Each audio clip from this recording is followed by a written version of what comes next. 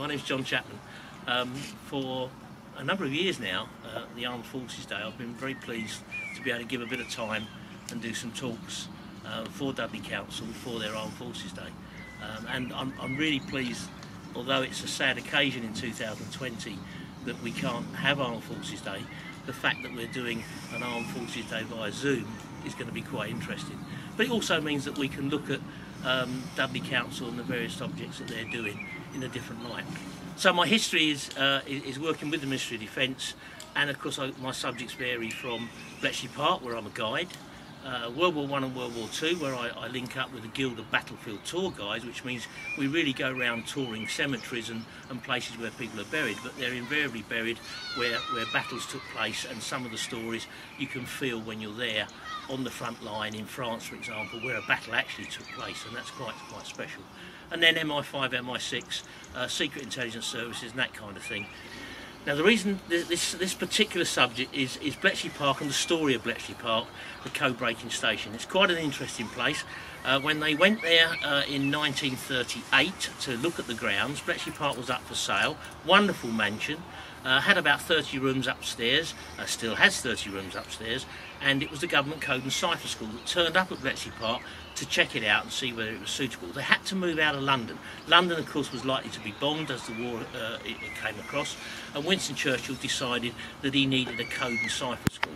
There was already a government code and cipher school at Bletchley Park from 1940, 1918, World War I, they were breaking codes, but of course code breaking goes back, way back to Queen Elizabeth I's time. The code and cipher school at Bletchley Park came out. We now know it, of course, as GCHQ, the Government Code and Cipher School, and that's now known specifically, and of course it's now in Cheltenham and various other places. It's not just Cheltenham, it's about 15 different places, but they can't tell you that, and you must deny all knowledge of ever hearing that, of course, from me. The people at Bletchley Park turned up in 1939. There was about 130 of them, and they were from the Government Code and Cipher School, as they called it. Come out of London, out of Whitehall, out of room 40 in the old War Office, where there was 35 of them. By the time they got to Bletchley Park, they'd increased to about 130. By the end of the war, the people working at Bletchley Park were 7,500. Absolutely amazing where they came from, and they were working not just at Bletchley Park but in various outstations all round, listening stations all around the country, who were listening to the Germans, obviously the Japanese and the Italians and various others as well, and they were listening to their signals and reporting back to Bletchley Park. Bletchley Park was the centre, the hub if you like, that took the signals, broke the signals, decoded the signals, and then sent the information out to their people in the field. So the Code and Cipher team had turned up at Bletchley Park in 1939, but they picked it for a number of reasons. Number one was that the place was on the market, but there were 5 other main reasons. The first of those 5 was that Bletchley Park is situated in Bletchley, which is now known really as Milton Keynes in Buckinghamshire, but it was also on the main motorway coming out of London. Now I know in World War II, or before World War II, we didn't have an M1, but it's very near the M1 now. But what the motorway was then, as we called it, was the A5, Watling Street, a Roman road, a straight road that went straight through Bletchley. So that was the number one reason, other than the fact it was on the market. Number 2 was the fact that it's on the main railway line coming out of London, out of Euston, right through Bletchley, and to this day it's still a main line station stopping. Even if you're going to Scotland, it will stop out of Euston at Bletchley and then move on to Scotland. So that's how important Bletchley was then, and to a certain extent is now. Number 3 was the fact that it was on the east-west railway line running between Oxford and Cambridge, where our greatest minds taught our greatest younger minds, and of course that's where they picked up a lot of people that worked at Bletchley. So from Oxford to Cambridge and Cambridge to Oxford, people would come in east and west and get off at Bletchley Park and go to work. There was one story which comes to mind, and it is worth telling. One of the professors at Bletchley Park was going to a meeting, and he was on the station, walking up and down the station, pacing, looking really worried. One of the secretaries said to him, "Sir, I see you're off today." She'd obviously just got off her train herself. She said, "But whatever's the matter?" He said, "Well, I can't find my ticket. And of course she said, so you're doing this every day. Surely, if you just tell the train driver, they won't worry from that point of view. He said, it's not the case, he says. Until I find my ticket, I can't remember whether I'm going to Oxford or to Cambridge. Now, that's the kind of people that were those types that worked at Bletchley Park. They were boffins. They couldn't work out whether they got the right coloured socks on, let alone do it whether they'd done their shoes up and where they were going for their meetings. But they could break German codes, and that's the kind of people that they wanted. Reason 4 for picking Bletchley Park was because it was only 1.7 miles away from a main power source, and they knew they were going to need power for electricity and everything else. And in the end, what was going to be the first ever electronic computer, which was built at Bletchley Park and became what they called Colossus. And the last, but no means the least, was a communications centre, and that was a telephone exchange down the road where they could bring communications in, and in fact a repeater station, which is your communications that are coming up along the railway and coming in through telegraph and telex and that kind of thing. Of course, that was more important. We didn't have computers until it was invented in Bletchley Park in 1943, and the first ever computer started working in 1944. So you've seen a picture of the mansion, you've seen a picture of the, well, you will see a picture coming up very soon of the refurbished huts at Bletchley Park.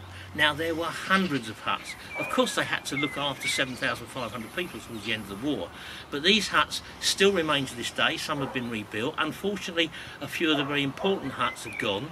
The huts in the picture that you're about to see are huts 3, 6, and 3 of course is next door to hut 6, which is obvious. In front of huts 3 and 6 is hut 1, which is obvious, and then right next door to the left hand side that you'll see of huts 3, 6 and 1 is hut 11, which of course is next door to hut 11A. Now, I know that sounds ridiculous, but quite honestly the left hand didn't know what the right hand was doing. In the end, they had hundreds and hundreds of huts, but if you were working in hut 3, you'd have no idea what was happening in hut 6, because your supervisor would say, that signal has to go to hut 6. Why? You'd have no idea, and you never talked about it. So therefore, to get the signal from hut 3 to hut 6, a young chap or a young girl wouldn't run out with a clipboard with a signal on it. Oh no, they'd put it in a shoebox, and they'd have a broom handle, and they would look and go to the end of the wall where between the two huts was a box. They'd knock on the door, the people in the hut next door would open it up, they'd put the signal inside the shoebox and push it through with a broom handle. They did upgrade in about 1942, and they had a sucking system where they put it into a sleeve and it would be sucked between one hut and another. And that's how the communications was. But the final 2 pictures are the stable yard at Bletchley Park, which comes up in another talk which we're going to be doing about the women at war at Bletchley Park, and the Polish Memorial, which is the only memorial until the Queen unveiled a memorial to the code-breakers that's actually at Bletchley Park. And that's because the Polish were absolutely critical in what they did for breaking the Enigma machine and bringing an Enigma machine to Bletchley Park for the code-breakers to work on. We now have about 9 Enigma machines at Bletchley Park in cases that are almost unbreakable and very well secure, but they do tell a whole story from some of the top code breakers, including Hitler's right-hand man's own Enigma machine, which we very rarely get out because it's probably worth £250,000, if not more. The Polish Memorial really says thank you to the Polish, and you'll see it as you walk through the yard at Bletchley Park, where you see this, what looks like a book, opened up, and on the left-hand side it's in Polish, on the right it's in English, and there are 3 of these monuments around the world. One, a forest, the Pyro Forest, just outside Warsaw in Poland.